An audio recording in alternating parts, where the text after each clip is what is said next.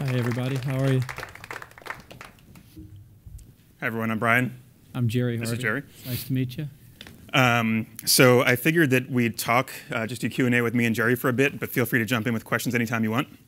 And we'll talk for maybe about a half hour or so, and then we can do some questions at the end. You can talk about, ask anything you want about Ultimate Ears, about JH Audio, about audio technology, anything like that. So we'll cover it all from the beginning to now. Cool. Ready to Cool. go. Yeah, and also make sure everyone gets a raffle ticket. We're giving away a set of Roxanne, so make sure you get your ticket in there for that at the end. Yeah, and afterwards also for the whole day we'll be demoing, or Dr. Glick, who's in the back there, will be demoing all the models of JH, so you can listen to them, and they all sound amazing, even if you're not a rock star. So please enjoy. So I thought we'd start by just talking about how this story begins. So you're a guy who wasn't a musician and had no connections to this business, and somehow got wrapped up with a bunch of guys from Van Halen and Sammy Hagar, and sort of got you sort of mixed into this business. So maybe just talk about how that started and how you went from a guy who just likes music to a guy who became indispensable to these guys. Yeah, when I was a kid, I met a guy named Roger Moore, and he had a little local band. I was teaching karate to him, right, as a side thing, so I could have my free lessons. But anyway, he had this band, and I wanted to get into the bar. I was underage, so I thought if I could move gear in, that I could get into the bar without having to have an ID. So that's kind of how it started.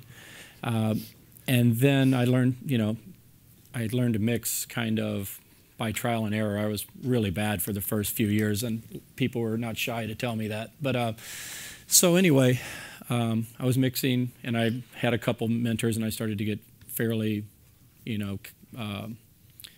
get pretty good at it. And I was driving down the road, and it's kind of weird that Van Halen just kind of intertwined into my life just out of the blue.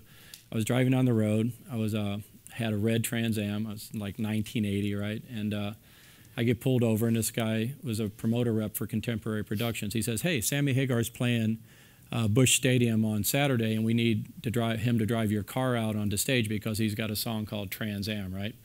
So I was like, all right, whatever, I want to get into the show, so I'll go down. Sounds there. legit. So, yeah, so he showed me his card, so I was like, yeah, I'll show up. So I showed up, they let me in, and they go, well, we're going to introduce you to Sammy Hagar. I was like, all right, great, and so I walk up, and I go, hi, I'm Jerry. He goes, hi, I'm Sammy, and basically kind of dismissed me a little bit. Hey, thanks for letting me use your car, and I'll get out of here, kid, So he drives it out on the stage, and it kind of became like a little bit of an urban legend in St. Louis, right? But so that was kind of my first introduction, and I saw the Big Rock show, and I saw, realized that if I got really good at mixing, maybe I could get to that level someday. So fast forward to like 1984, I'm sitting in, and kind of got discouraged. I'll keep this short if I can.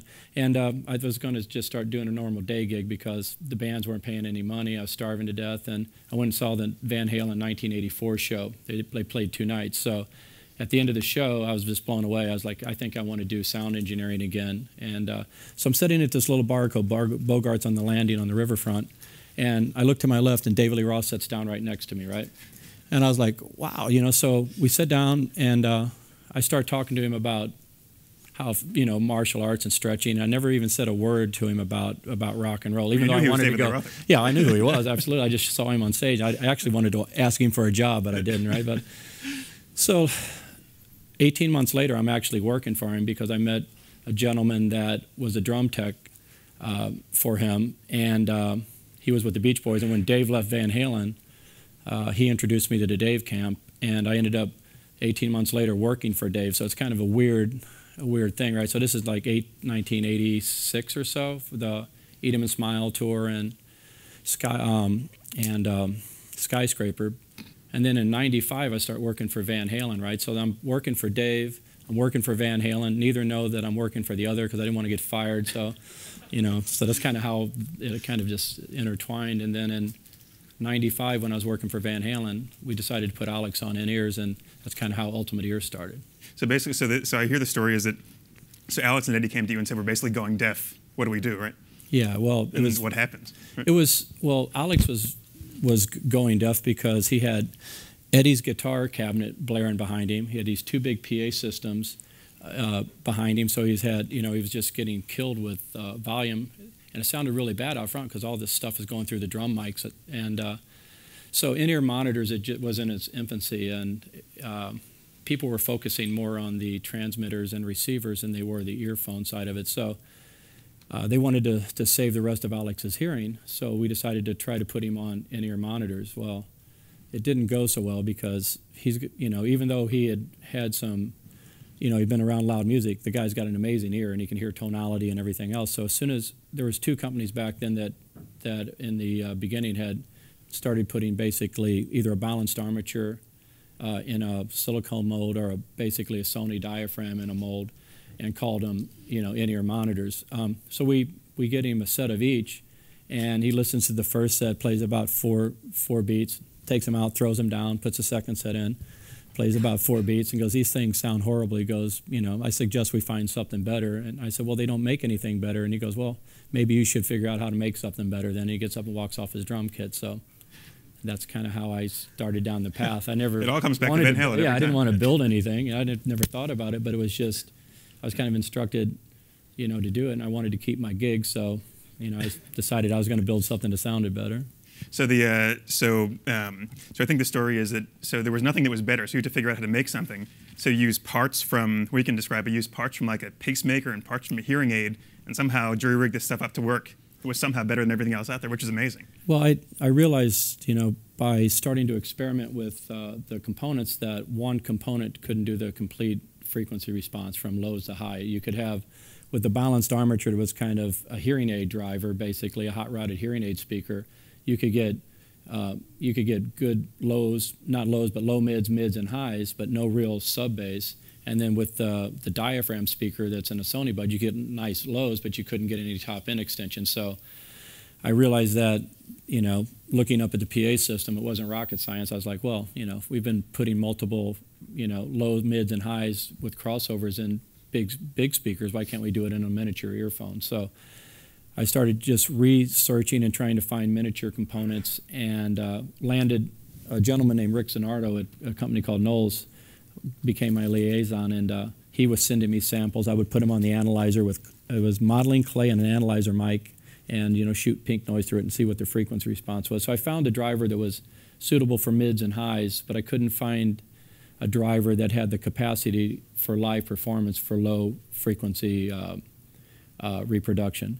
So I get a call from Rick. He goes, hey, I found this thing in the armature cemetery. He goes, it's a pacemaker speaker. He goes, what it's for is if someone has a pacemaker, it has to emit 140 dB tone or 130 dB tone through their chest to let them know that they're going to get a zap, so they might want to sit down, right? So I was like, cool, send it to me. So I shoot pink noise through it, and all of a sudden I'm like, wow, this thing's a perfect bass driver, right? So then I made a little crossover and popped him into Alex's ears. He smiled, and I was like, wow, so that's kind of how that just, it was just trial and error, and, a lucky call from Rick, and that's kind of how it all came together. And that was the first UE5, the first two-way in-ear monitor.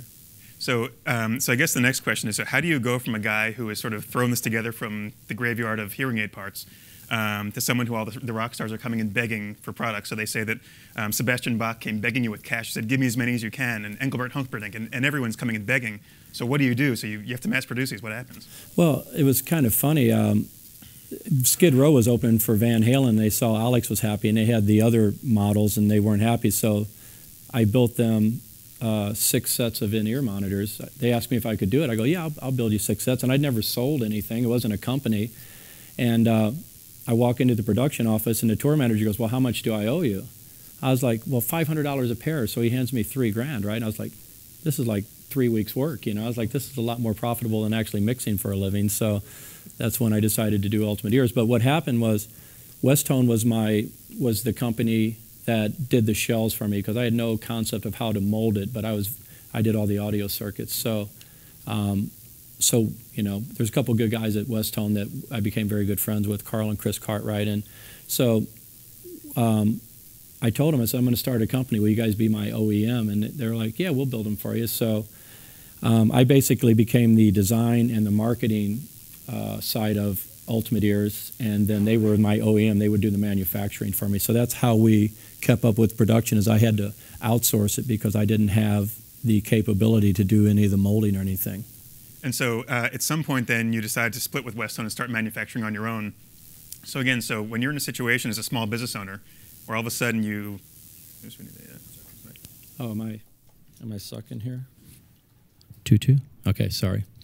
Where all of a sudden you can't interrupt your business, but you have to start doing things you haven't done before. So how do you just out of nowhere learn to manufacture the shells as well without interrupting your business? Well, what I did is we were having kind of a little divorce situation going on between Westone and myself, and the president told me, you know, we can't really divorce because you don't know how to build the product, so you know, you're going to just kind of have to toe the line and do this. So I decided to go to Florida and learn how to build hearing aids.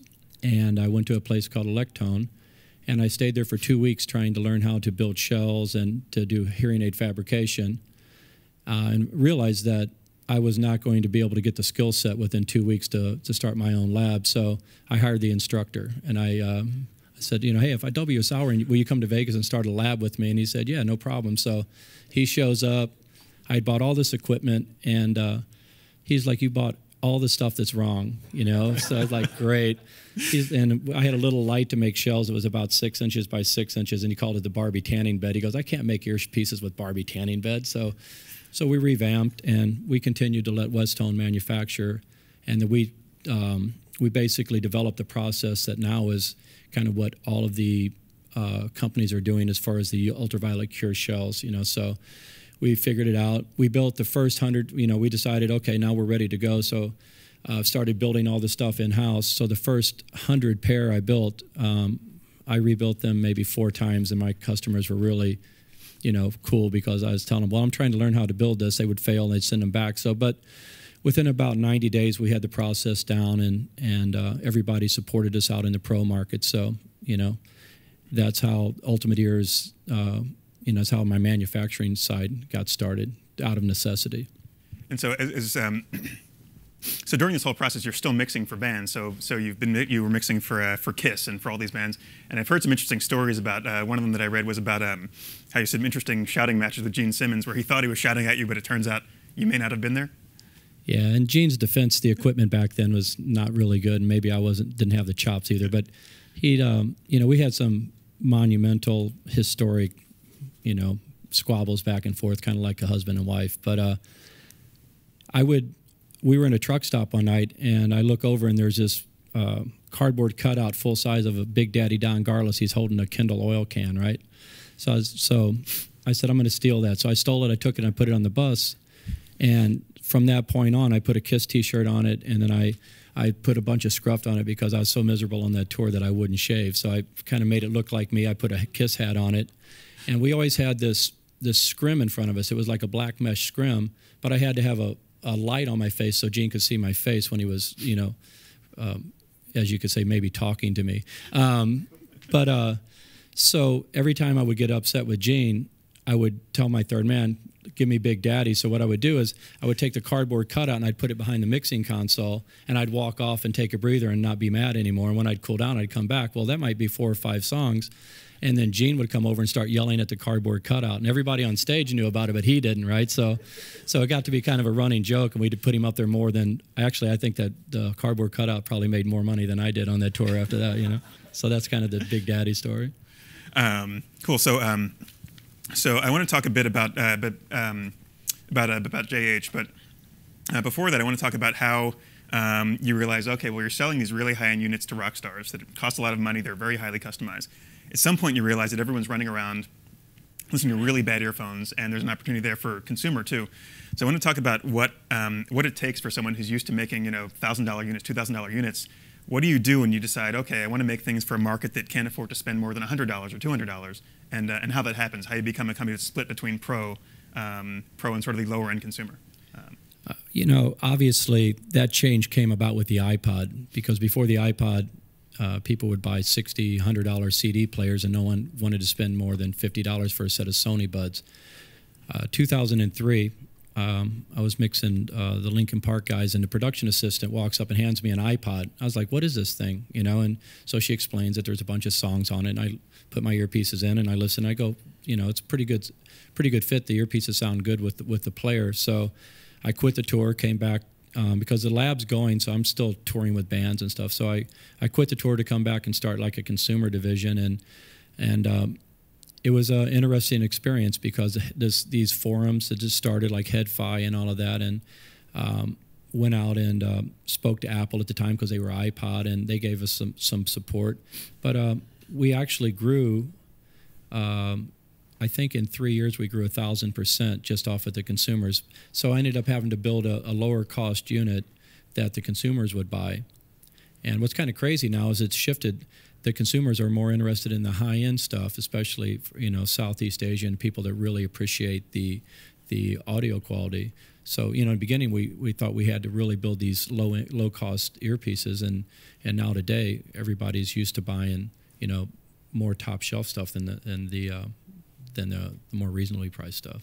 And is the technology moving down from the really high end? Is it getting cheaper to manufacture so you can put really high end equipment, or are the costs pretty much staying the same? The costs are staying the same because the companies that build the components they know they have a monopoly. Even though I have them designed, I design them and I have them built to my specs, they still know they're the only game in town. There's only two companies that build the components, so they've kept the cost of the components high. So it's really kind of hard to get anything really, really cheap. I don't think you'll ever see a $100 multi-driver earpiece until they decide they want to increase volume versus profit margin. And so that was sort of the next question. So how is it that the two companies that you founded, JH and Ultimate Ears, are the companies that everyone goes to? Why is nobody else able to break into this market? Is it because of you? Because the components are just, you've locked up the market, or why can no one else compete here? Well, I'd like to say it was me, but I think, but no, it's not. Ultimate Ears is just a brand that's been around since 1995, so people know the brand. All of the components that I use inside my earphones are built to my spec, so they're not off-the-shelf components. They may have the same can size as what anybody can buy and put into a shell, but they're all to my spec, my impedance curves.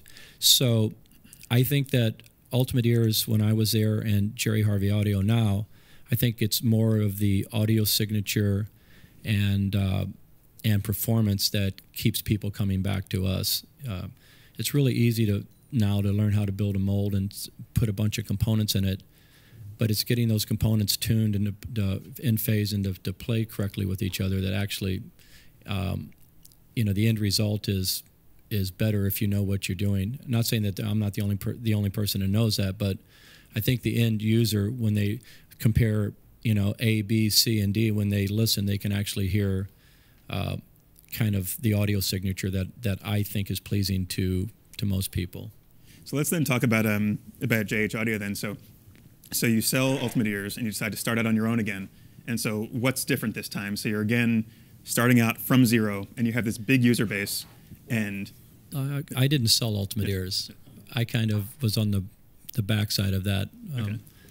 Watch venture capital, and I'll leave it at that. But so we started Jerry Harvey Audio, JH Audio, and I had a little bit of a break period because I had a non-compete. But I wasn't done designing the earphones. I had designs I'd been working on for that 2-year period that I wanted to get out into the marketplace. So for me, JH Audio is just a continuation of Ultimate Ears, and just gives me a platform to keep designing products and trying to push the technology forward. And so what are you doing differently now? So you've been in this business for a long time, and so you're releasing things like Roxanne, which no one's ever seen before. So what's everyone else doing? Are they seeing this, and what's happening? I'm not sure what the competition's doing, but I just keep finding new ways to improve the technology, like things that are very obvious that I overlooked for 15 years. Time and phase. I mean, you have to make sure that everything's in time and phase in order to have a proper phase curve. And the Roxanne, when I was working on the Roxanne, I discovered that if I could put everything in time, the low, mid, and highs within 1/100th of a millisecond, that I had a perfectly flat phase response, which was what gives you the imaging, especially in the center image where there's no interaction. Any phase cancellation is going to take place where the center image works. But so I think the biggest thing, there's two things that I believe that have set Jerry Harvey Audio apart from everyone else is time phase, making sure everything's in correct time and phase, and then figuring out how to get the top end extension out of a balanced armature earpiece. It's really easy to get lows, mids. Getting any top end extension above 10K is the difficult part because of how balanced armatures work. All right, so that's a good lead-in, I guess, for the next sort of set of questions. I'm curious about your thoughts on modern audio engineering. So lots of people here listen to Spotify or Google Music, things like this, and these are all compressed. So what does this do for you as a designer when you have to make products that people are using to listen to compressed audio that may be very different from what the pros are listening to? I would never design a product that sounded good with low quality audio. So my basic concept for designing an audio product is to make it straight through plumbing, that you should get out of it exactly what you put into it, with varying degrees of bass response, because bass is like spice. Some people like bland food, some people like spicy food. So no one ever tells me, I really don't want, I don't want an accurate frequency response, but they always ask me how much bass does an earpiece have in it. So so my concept is to make an earpiece that every time you make the audio signal better that the earpiece reproduces will ramp up with a higher quality audio signal. Nowadays you have these high resolution players like the Stel Kern players that are doing 192 files. They're doing DSD with dual DACs and killer headphone amps. So those players really shine with a good set of headphones or a good set of earpieces. And I will say that when you do have a really good set of headphones or earphones, when you play a low-res file, you hear a low-res file. So, I would never design anything to try to polish that up. It sort of reminds me when CDs first came out, when they said there's a warning on the CD that says, warning, this may reveal weaknesses in the original recording because this is digital and it was recorded really poorly 10 years ago. I think that's the beauty of the recordings, though. Some of those old analog recordings, even when you hear them remastered, they still sound analog and they sound amazing. I think listening to an old recording that's been remastered is still pretty cool. Listen to some of the songs in the 60s. I mean, they had such good melodies and such good hooks. I mean, you were listening to it, on an AM radio that had limited frequency response, but the song still rocked. Either it was a good song or it wasn't. So that's, I appreciate the old recordings, and I think that hearing it the way it was recorded back then, but in high res is really cool. So I guess the last one is so JH traditionally is making professional IEMs, but the consumer market is enormous. So how do you market into that market? How do you break into that? How do you convince people who think that the iPod earphones that they get, how do you convince people there's something better? I think because of Google and because of the way that the world works now, especially the internet, anybody that just puts in a better headphone is going to end up to one of the chat rooms, the headfi.org or something like that. So I think that people do their research, and by doing their research, they kind of stumble upon me or Ultimate Ears or one of the companies. And so you mentioned that you're all the high-end products that the JH makes are all custom fit, except for the Roxanne, which you mentioned has a universal fit as well. So is the movement for consumer towards universal fit, I assume, because it's easier to sell, right? People want instant gratification, but I think they also want higher quality audio out of the one-size-fits-all. The trend in Southeast Asia, which hasn't quite hit America yet, is that there's a few companies that were building high-end one-size-fits-all.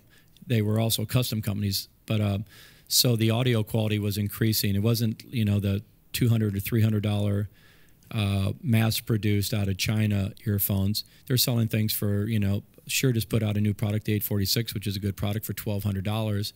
And a company called Fitter, a Japanese company, has a product that's $1,500. That's one size fits all. It's not even custom. So when I saw that trend, for me, I always want to one-up everyone else in the marketplace. So I took my new product, Roxanne, and just made a universal fit out of it so I could kind of like one-up everyone. And it's amazing. It's an expensive product, but we can't build it fast enough in the one-size-fits-all. So I think that anybody that appreciates audio, and if they get what they pay for, is looking for, if they want a good product it's available now. Before that option wasn't available. And are you selling the universal fits in stores, or are they still only sold through directly? The universal fits are only sold through our dealers. So like Julie's one of our dealers in New York. She sells them, and then we have dealers all across the country. We'll have like Earphone, I think Earphone Solutions. There's a couple other companies out there that'll start selling them here pretty soon. But so those aren't sold direct at the present time. They're all sold through our dealers, and they'll be listed on the website shortly. We just launched it. Does anyone have any questions about audio engineering, about rock stars, about anything? So please come to the mic if you want to talk. Hey, thanks for coming today. I have a set of 55510s there. Oh, amazing. cool. But I was just curious about the trend that music is taking now with, I guess, recorded music becoming more compressed in general, and how you're taking that into account with how you design headphones, where you have like an even response in your earpieces, but the music itself may not be up to par for that, for what people are starting to listen to. So I was just curious how you're handling that. Well, I think I'll touch on it. It's like I don't change the way I build a product or tune a product for the lower compressed files, but I do think that what's happening is that people are becoming more aware of the high resolution files out on the internet. Like you have hdtracks.net, you have about a half dozen websites out there that you can actually download pretty much any album that you've ever loved in 192 that's been remastered, or not remastered, but at least 96K. So I think the trend, obviously, anybody that's listening to very compressed music is not an audiophile. They probably would be okay with a normal set of headphones. Sorry, I guess my question is more how the bands themselves are recording.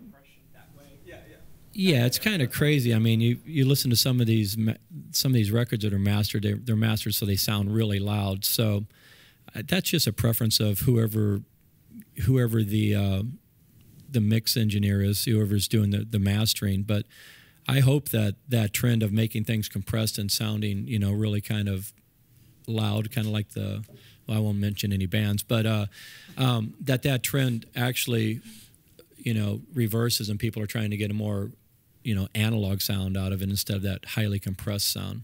So that's what I mean, I'm not a recording engineer. I'm a live sound engineer, so I'm not really in tune with the recording process of what they're doing in the studios these days. It's actually an interesting follow-up I had. So you're mixing what the band is hearing on stage, and there's a guy in the audience who's mixing what the audience is hearing. So what are the differences?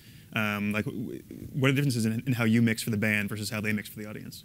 Well, I have to make the band happy, so it's kind of like Burger King, have it your way. It's like a service industry. I would. There's a lot of people I've worked for that I would never get that sound on my own that they like to listen to while they're performing. So I basically interact with the band and I please the band. And the front of house engineer, has to please the guitar player's girlfriend. He has to please the manager.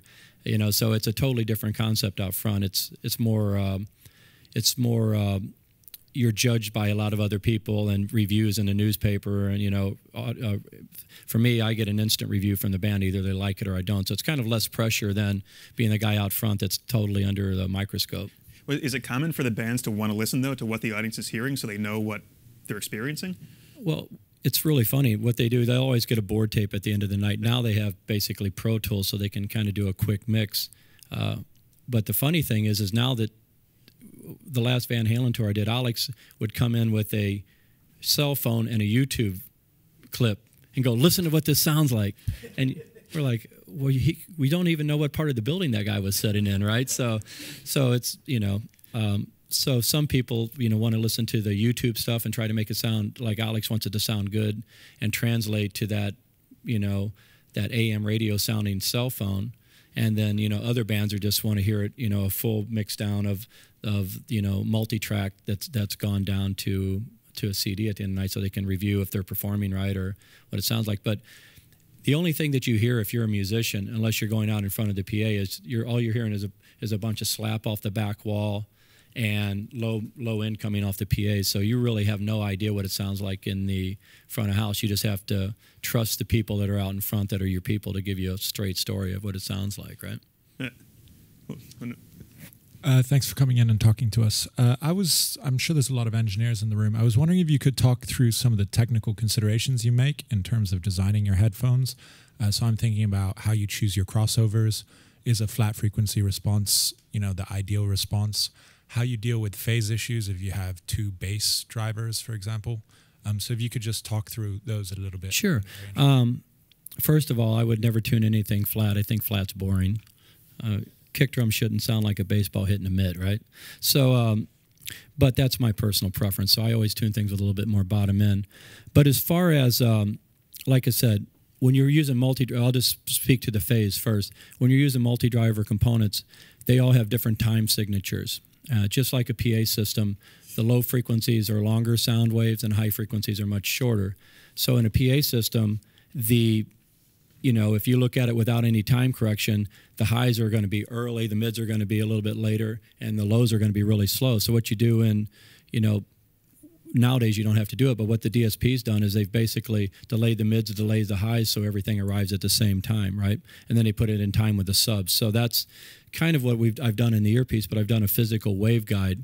So I discovered that we've got better software now because of the power of the PC. I can test, phase curves, and I can get within 100th of a millisecond on the impulse time of those little miniature drivers. So I found that as soon as I went within 100th of a millisecond, that the crossover points became perfect, where I actually had to change my crossover shapes because they became so efficient at the crossover points, and that the phase response basically became not perfectly flat, but no more than 10 degrees off of zero, which is unheard of in an in-ear monitor because they're pretty much up until that point were all out of phase, at either the crossover point, or some of the old drivers were just out of phase across the bandwidth just internally, right?